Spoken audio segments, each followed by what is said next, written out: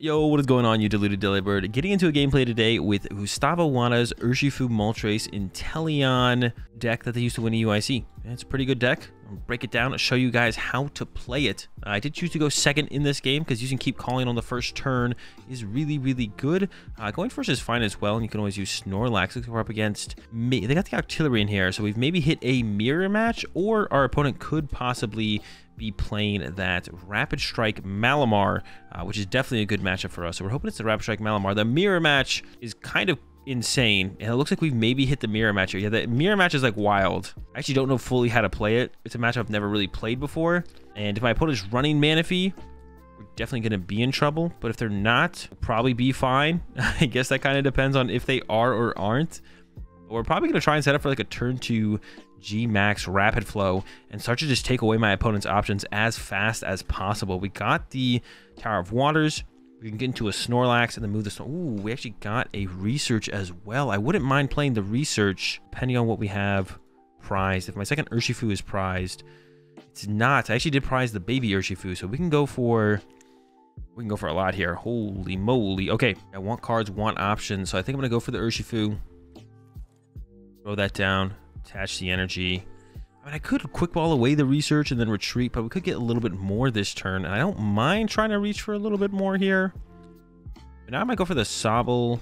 Now let's go for the Snorlax. Go ahead, throw the Stadium in play, and then play the Research. And we can retreat and use Gourmandize next turn.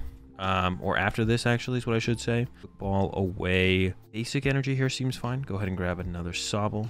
I could even quick ball away the baby Moltres, to be honest, as well, and grab another Sobble. I think that's probably fine. The Piers is prized. So that's like another reason I want to be a little bit more aggressive here, because the Piers can usually find us our Rapid Strike energy. But if the Piers is prized, it can't find us our Rapid Strike energy. There's the Rapid Strike energy, though, so we're super close to be able to pull off this huge attack on the next turn. And what we can even combo this with as well, instead of just going for a G-Max Rapid Flow, we can use Avery and limit our opponent's bench, and then use G-Max Rapid Flow to take away pretty much all of their options. Now, like I said, they could be running Manaphy, which protects their bench, and they are running the Manaphy. So this is going to get a lot more difficult for us. It's going to get a lot more difficult. The Manaphy is super annoying to deal with. Now, the Avery is still pretty good here, especially if my opponent does go with, you know, filling their bench here. We could go with something like Avery into Scoop Up Net and then just take a knockout for the turn. Could also look for a boss KO on the Manaphy. This would force my opponent to have to find and use their Clara on their next turn there. But then they would also maybe have to pull off a G-Max Rapid Flow themselves. And that's where things just get kind of awkward for both of us back and forth from there. Now they're not going to be able to pull off a very big attack this turn. And here comes that Rapid Strike Search. Looks like they're getting another Sobble. So Avery is actually still really good here. And we don't even have to go with the boss on the Manaphy, or even with a G-Max Rapid Flow, to be honest. Just like an Avery this turn is going to be pretty detrimental, especially if they bench that Sobble. It looks like they're holding off on it for now. They've chosen not to go with it. And this does mean I'm not going to be able to actually get great play off this turn, to be honest. We're going to go with that Avery here. My opponent is going to lose a bench Pokemon. The question is, what are they going to give up here? Probably the Sobble, maybe the Artillery, but the Artillery seems pretty... everything seems really important, and they give up the Sobble. Okay. I don't see a reason not to attack here. I think we should at least swing as well. I'm going to send it up. 100 Furious Blows, draw a prize card. My opponent's bench is pretty... it's not that pretty. It's pretty not pretty, but they have the option for the G-Max Rapid Flow this turn, and we don't play Manaphy ourselves.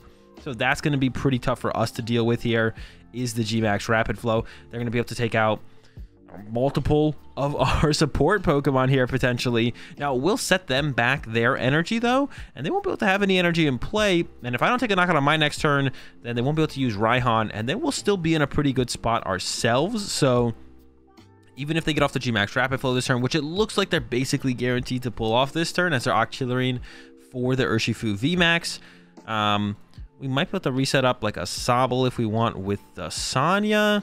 Oh, even hitting for just 100 Furious Blows on our next turn is going to be pretty good. And I'm assuming they'll probably take out our Drizzile and Sobble, which actually ends up being pretty good for us because we only have a level ball in our hand. And then we could go for the boss KO on the Manaphy, to be honest. And then they have to kind of decide between... I guess they'd probably just go with the Gale Thrust at that point, to be honest, and probably Clara back the Manaphy. Yeah, that seems like a pretty good play for my opponent. I would imagine that's what they would go for here. But we'll wait and see. We'll see what they actually end up doing. But I'm assuming a Sobble and a Drizzile of mine are going down.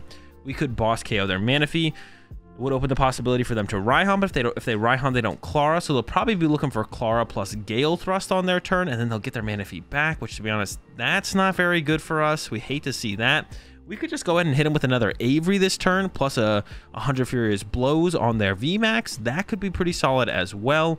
Of course, their bench is looking a lot cleaner right now, and they're probably grabbing a Sobble off this Quick Ball, maybe their second Urshifu V, and then losing their only Sobble in player Urshifu would also be pretty rough for them to deal with, but looks like they're getting another Sobble, so they would only lose one Sobble here. So I might go for the boss on the Manaphy. None of it seems great, to be honest. Nothing seems great here for me, and that's the power of the Manaphy in the mirror match. Is it definitely gives you the advantage. Definitely gives you the advantage. Actually, they're loading up Sobble, so now I'm like feeling more inclined to go for this Avery play and just kind of punch their Urshifu. They don't get the Raihan option. To getting back to the bench and back to the active is going to be tough, and we really get to put a hurting on their resources by going with this Avery play. So I think we're going to go with the Avery play here. Of course, assuming that they actually take the knockouts on my Sobble and Drizzile, which is what I assume they're going to do. It kind of makes the most sense to me. We'll wait and see what they definitely do here. But I would assume that's what they're going for. Maybe deciding between Sobble or Sobble Drizzile. Of course, we have more outs of Drizziles than Inteleons, but generally, eventually you're going to have an out to an Inteleon anyways, and the Inteleon is much more powerful than a Drizzile, so definitely want to usually limit your opponent's access to Drizzile whenever you can. And yeah, goodbye Sobble, goodbye Drizzile. Definitely the correct play there from my opponent. But we're going to go in. We're going to hit him with that Avery and hope that, you know, once again, limiting my opponent's resources, limiting their shady dealings outs more so than anything is going to put us in a pretty good spot. So let's see what they decide to get rid of here. Of course, if they get rid of the Manaphy, which I wouldn't recommend. I wouldn't recommend them getting rid of the Manaphy. Sobble, bite the dust. Now, we could go with an escape rope here, actually, which is what I think I'm going to do. Well, actually, I don't really want to draw a prize card here because then I give him another G-Max Rapid Flow. I could just punch this, but then I give him the out to just use Cheryl for the turn, which I also don't want to do. So maybe I should go with the escape rope. I'm actually kind of torn on what to do here, but the escape rope seems like a pretty cool play. So I think I'm going to go with the escape rope play and see how well it works out. Let me just kind of like retreat this Drizzile after we escape rope. Yeah, let's go for the escape rope play. Let's see what happens here. Escape rope. Now, this does open up the Raihan play for my opponent, but, I mean, I need something here. I don't think I'm... Just punching their Urshifu feels so weak. It's so easy for them to just go for the Cheryl play, and because I did put the Tower of Waters in play early on, they'll be able to retreat, and then they'll be able to evolve to Drizzile, get a Scoop Up Net, or the Cheryl. They probably have a Scoop Net in hand. They should be playing, like, 4 of those. I want to keep my Drizzile around because I can make that an Inteleon on the next turn. And then go ahead and 100 Furious Blows. And I would like a prize card here, to be honest, as well, because I would like to find my other Urshifu that's prized. Because if I let my opponent knock out this Urshifu and the Drizzile, then at that point, they'll have drawn 3 prize cards. So if I can set up my other Urshifu, they'll still have to deal with that as well. And that could put us in a pretty good spot to potentially get ahead in this match. And I'm curious to actually see what my opponent goes with here. And also, now that they sent up the Sobble, I'm less afraid of stuff like Raihan. Of course, everything in this list is basically a one of. And now we've taken out, I mean, 4 of their Sobbles. We've literally taken out the whole squad. And if that wasn't good enough, we could actually still take out more of them. We have the Pal Pad, so it is possible for us to Pal Pad, get back some Averys, and then Shady Dealings Inteleon, go find the Avery and use the Avery again, possibly. But it looks like a Gale Thrust is what's on the menu for my opponent here. So that's still going to hurt. That's 150 damage to my Urshifu. We can't really remove that damage from... I guess I could go for the Cheryl play myself this turn, to be honest, actually. I could go for the Cheryl play myself this turn. We could go for that and then Gale Thrust my opponent back. I kind of like that play. We might go for that. We'll wait and see what my opponent actually ends up doing here. Evolution Incense, there's the Urshifu VMAX. Could also go for the boss KO on the Manaphy. I got 150 on me, which I don't like. Sheesh. Okay, let's start thinning out the deck a little bit here. Grab a Dark Energy. The Cheryl's there. We could go for the Cheryl play. I kind of like the idea of the Cheryl play. Evolution Incense gets us the VMAX. They can probably pull off a G-Max Rapid Flow next turn. You know what, to be honest, they probably couldn't KO my active, though. But how would I boss? I could like retreat, net, boss, KO, Manaphy. Okay, maybe that's the play. Oh my gosh, what's the play? This is so tough. This deck is so hard to play sometimes, it feels like. I could boss, KO, Manaphy. Or we could go for the Cheryl play.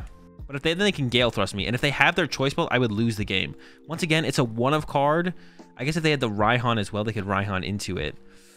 Oh, this is so extremely tough to figure out what I want to do here.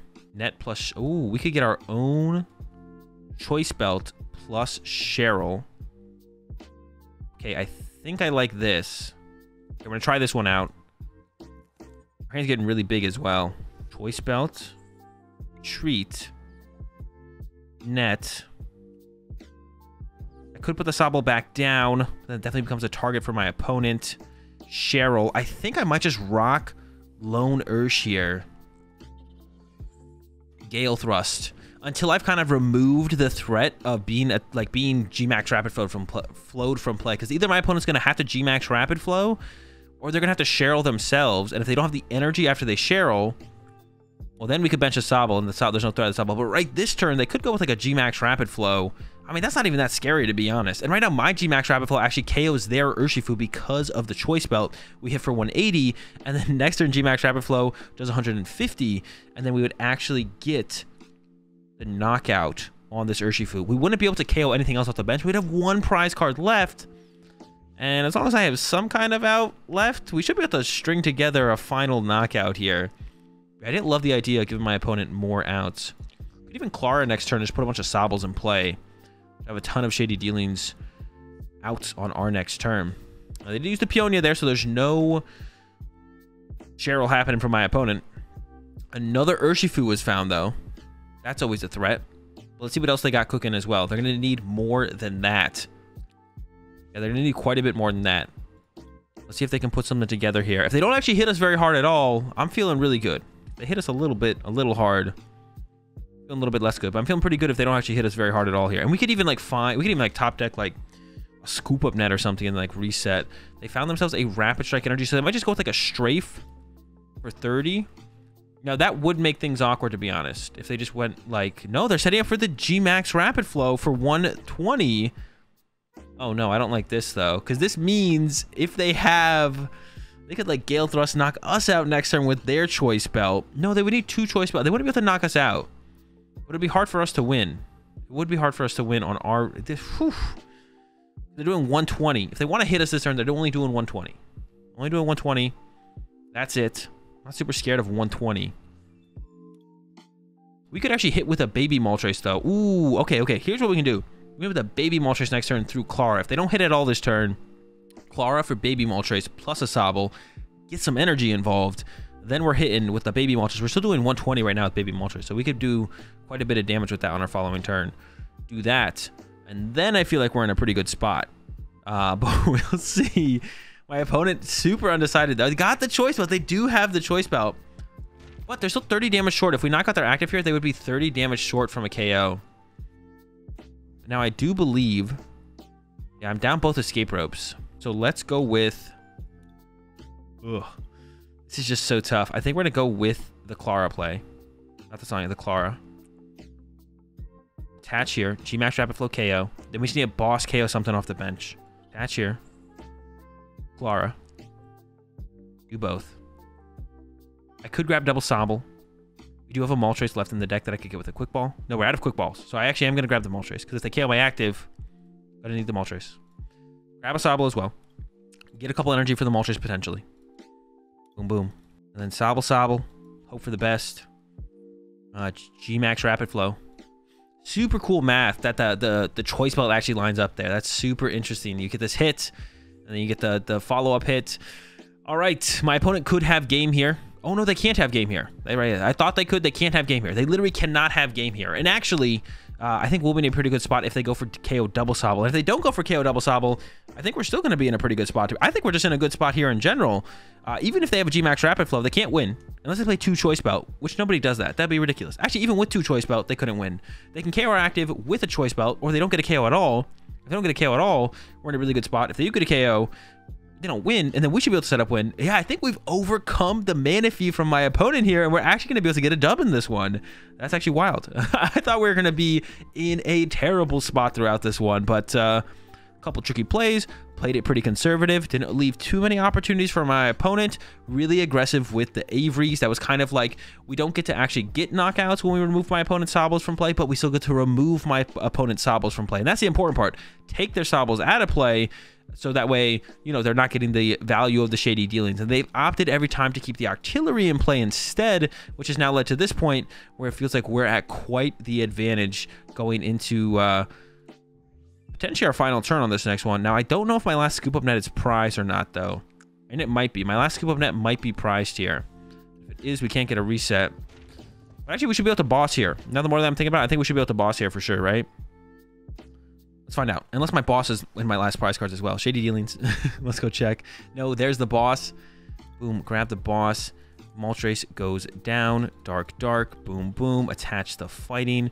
Retreat to the Moltres. And then boss. We're going to KO that mana fee. Would have loved to have Kato on an earlier turn, but I don't think there was ever a good turn to actually boss the mana fee. I think this ended up being the perfect turn to boss the mana fee on the last turn of the game to get the win. And that's going to do it for some gameplay with Gustavo Wada's Urshifu Moltres Inteleon list. They used to win EUIC. The deck is crazy good. Yeah, really great deck. If you guys enjoyed the video, give it a like. And if you're enjoying the videos in general, you're excited to see some more from me, be sure to subscribe and hit the bell. And I'll catch y'all in the next one.